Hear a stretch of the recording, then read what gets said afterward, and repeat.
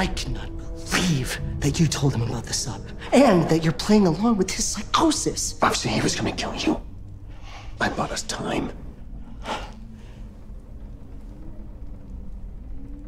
I have an idea. If you can just keep him busy and wait for the signal. Wait, what's the signal? What you join? So, Mr. Scarface and I have discussed our options. And the submarine sounds like a good plan. And since we'll need the smart one to build this hay burner, he can keep sucking air. But Penguin ain't so lucky. Do it, Penn! Ventilate that mook! I'm so sorry, Mr. Cobblepot. I wish things would have turned out differently. Arthur, I want you to listen to what I'm saying. You accuse me of manipulating you, but what about him? I never asked you to kill anybody. That is true. Hey. Think of everything that we went through together.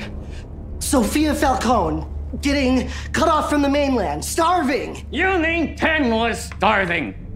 Fighting for scraps while your dog ate steak! I welcomed you into my home. And yes, I was not a good friend to you or to anyone. It's why I'm alone. But I saw you for what you are, and I valued that. That must be worth something. Applesauce! You're a liar and a thief! All you do is take! Take! Take! And you never give anything. You work me to the bone. Force me to be your puppet. Well, no more. You hear me? No more. Take that! And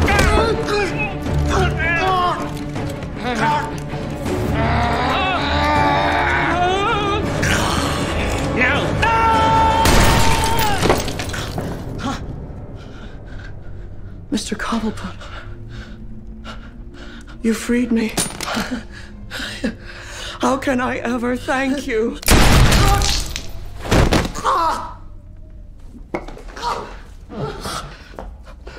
Why did you do that? He wasn't the threat, the dummy was Oswald! I accept you for the person that you are. Just as you accept me for the cold logician that I am. That's why this friendship is great. And as friends, I think we can both agree that that lunatic had to be stopped.